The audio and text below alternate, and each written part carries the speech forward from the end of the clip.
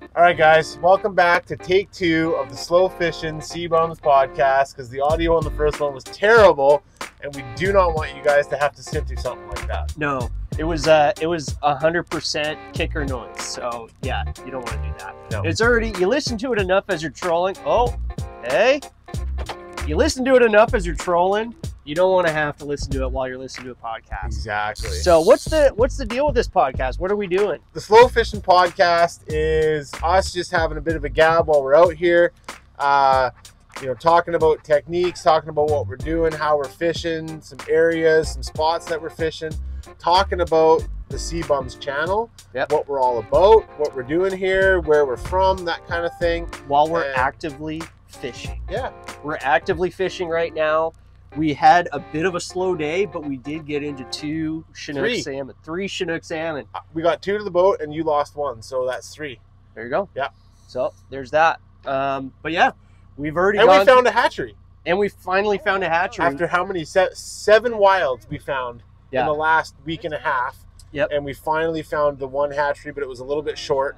Yeah. So we had to throw that one back too. It wasn't quite that 62 centimeters, but it is what it is. Yep. We're actively trolling for salmon right now. We're in the Gulf Islands, Tyler's home waters. I've been up here better part of 2 weeks now, so 2 weeks and change. I slept on the U.S. side, San Juan Island, so I camped over there for 4 nights. What do you think, Rivy? Kayak, huh? We had to kayak in for ice. Stayed in Bellingham for a week. It's official. We are in Canadian waters, and then popped over here, and now I've been here for a week. Tomorrow I go back to the States, back to my hometown, and then fishing at home. But this is what we do. We get together once every couple months, and we shoot videos, and we fish together, and we just have a wicked time. A wicked time. Honestly, it's just a lot of fun. It's totally fun, and we've had, you've seen some of our long form videos. That's kind of what we're focusing on for Sea Bums, is showcasing our local areas, shooting us fishing, and we love the beauty of all of this, and we just want to share it with everybody, and that's part of it, is just trying to capture what we see. Donovan and I, we haven't been fishing since we were super young. We both started in around 2007. We've been fishing for a good 15 odd years now, and we're still learning every single day different techniques.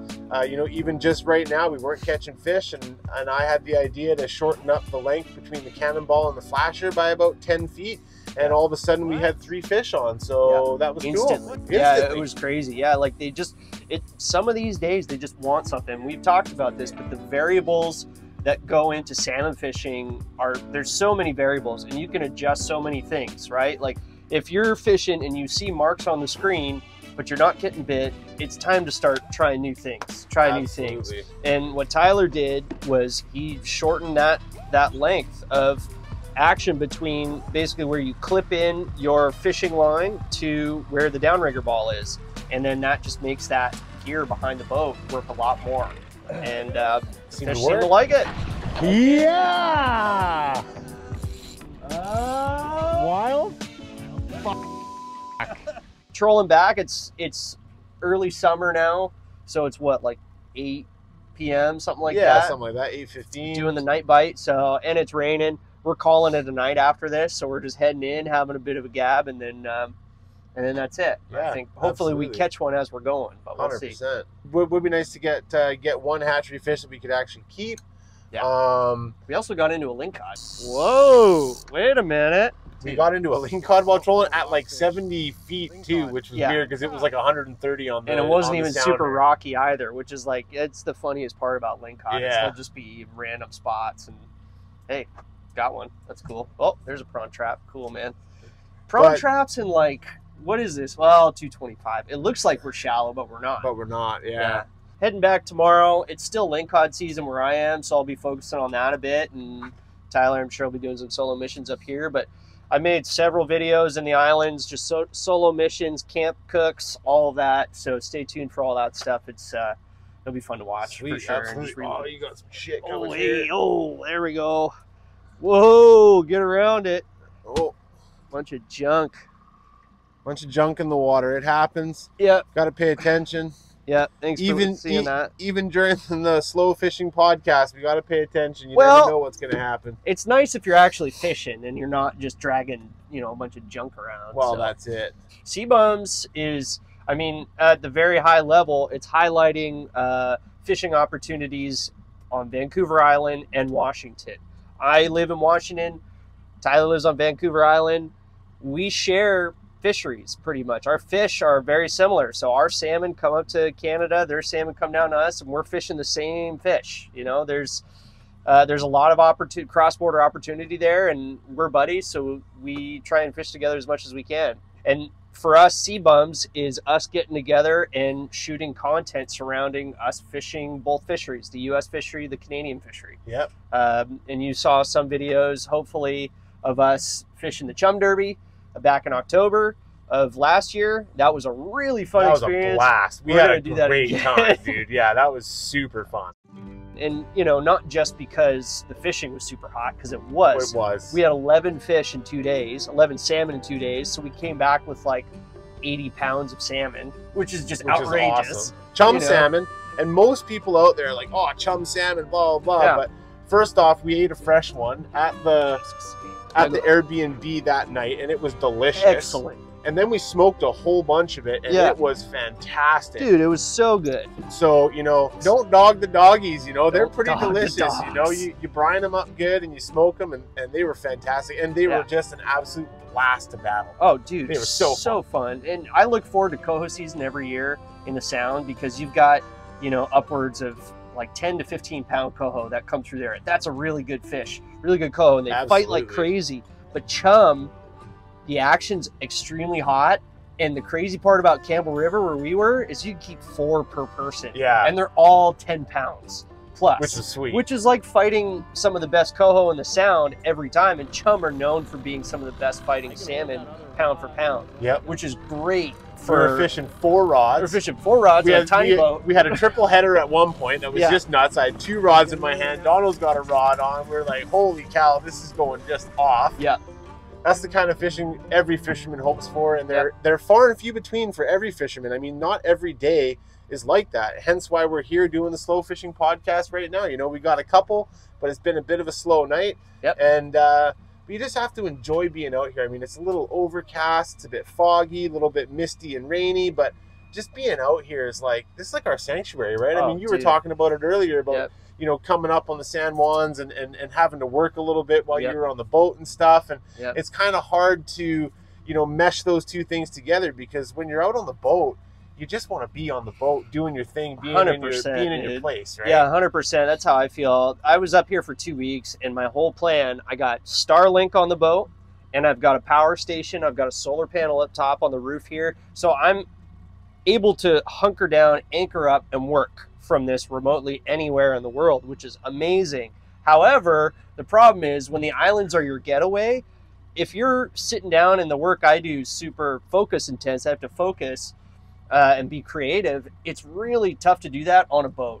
And if you're bringing your work to your getaway, your happy place. My happy place is the islands, San Juan Islands, Gulf Islands, Vancouver Island. If you're bringing your work to these places, suddenly you're tainting those getaways that you use to get away from work. And then you're kind of just, I feel like it's just tainting the spot, and it makes it like I become jaded. You know what I mean? Like that feeling of like, oh, now I'm working and I'm burnt out at the end of the day after working all day. So it was a good experiment. So there's always that opportunity now, like you mentioned, for us to go out. We can anchor up somewhere and make videos and edit our videos and post them if we wanted to. Exactly. Anywhere. If we can head to some more remote places in the San Juans, North Vancouver Island, we can head up Desolation Sound a little bit, maybe do a 2-night somewhere. Yep. Potentially more up at some of these different lodges along the way while we're fishing. We have the option of Starlink there, so that adds to the whole experience of us being able to showcase more of what the fishery has while we can still upload footage and bring awesome content to you guys in the channel. So 100%. some of the things that we struggle with out on the water as fishermen, and some of the things that we definitely don't want to have to deal with that we do deal with sometimes, which is, if you're dragging bottom, you're trying to get down into the basement and you're in a bit of a rocky area, you can hook up cannonballs. You can potentially hook up cannonballs to pots and that kind of thing, and that just becomes a bit of a gong show. And that's just part of learning the different areas where you fish. I mean, for the very first time, for me anyway, I was down in Washington about a month and a half, 2 months ago, fishing with Donovan and his buddies. And they basically bottom drag to the point where they're actually bouncing off the sandy bottom. You know, they might be fishing in 120 feet of water and they've got 160 feet out on their downriggers. Yeah, we're dragging bottom. We just don't do that up here in Vancouver Island. The bottom is too rocky. You're going to hook up cannonballs. You know, they're fishing in an area where there's lots of candlefish that are coming up from the sand. So they're actively trying to get those cannonballs to stir up the sand, stir up candlefish and that kind of thing. So it was a totally new experience for me fishing that way. And not something that I would normally do because I hate losing cannonballs. You know, I lost a cannonball about a week and a half ago to a prawner that I thought I was, 200 meters away from. Turns out his line was way on an angle and I ended up hooking his line with my cannonball and I had to cut the downrigger line and cut the ball. And I actually ended up hearing the ball hit the side of the commercial boat. The captain had a bit of a yell, but in any event, it happens. I'm thankful that the ball kind of did hook the pot because now there's no lead in the ocean. I didn't leave a cannonball down there, but once you tossed it over, you never it's frustrating. But I mean, captaining a boat and being out here salmon fishing, there's always things to think about. We think about weather, we think about tides, we think about conditions, that kind of thing. And really for us, even today, Donovan had to work earlier in the morning, so we were only able to come out for the night bite. We're hitting the flood tide right in the middle of the flood tide, so it's just ripping. And, the bite wasn't on that great until about half an hour ago. And it's kind of slowed down again. So, it's one of those things, but tides is a huge thing that we definitely focus on when we're looking. Tides, wind, rain, weather. Those are basically the three main things. The main things for sure. I would say my number one that I'm checking every time I'm going salmon fishing, I check the tides. I'm always checking the tides. That makes such a huge difference. It's going to dictate how you're able to fish effectively. It's going to dictate where the bait is. It's going to dictate where the fish are because that's where the bait is, right? So there's several factors and variables that go into salmon fishing, but if there's three things I'm thinking about, it's tides, it's weather, for sure, it makes a difference. Overcast, you get to change your colors based on what the sky's doing. If it's super bright, you may change up your gear, change up your lures, right? And then speed is a huge factor because we troll for salmon. You've got multiple options. You can go jigging, you can go cut plugging, you can spin herring, whatever, but we troll a lot of the time with artificials.